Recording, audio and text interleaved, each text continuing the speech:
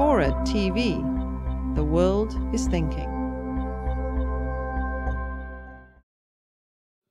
I really want us to imagine that and I really want all of us and people to start getting excited about the thing that they were born into, this body.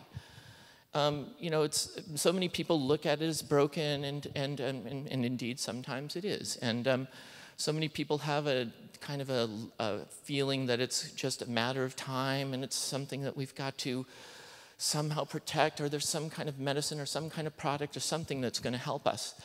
And what I'm finding is by reconnecting to the very primal aspects of being a human being, which is connected to movement, which is connected to running, which is connected to feeling, happens to be one of the most interesting and effective ways to start feeling better and being healthier.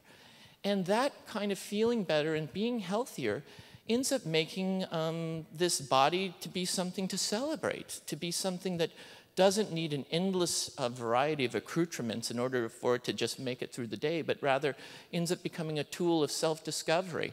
And I believe that our ancestors did enjoy, actually, movement to the point where it made us such a successful species. Before the invention of the wheel, this primary vehicle, our own foot, got us to every nook and cranny of the planet.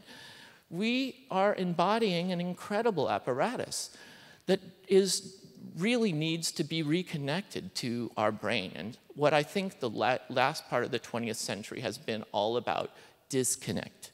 We've disconnected from our feet. Runners are listening to other music. They're not tuning into their body. And what I've come to the conclusion is that by the type of intelligence that's required to actually move well over the earth is quite sophisticated.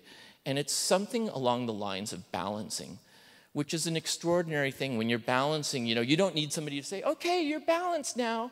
It's something that you tune into. And when you're tuned into it, it just happens. A dancer does it, a runner does it.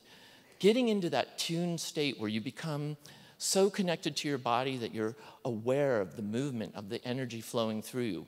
I really think it's extraordinarily appropriate that we started this talk today with dance, because I believe that dance indeed is this expression of movement that's flowing and graceful and smooth and joyful and pleasurable.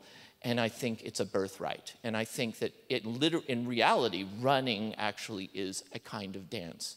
And when you do it well, it looks beautiful, it feels beautiful, it is beautiful.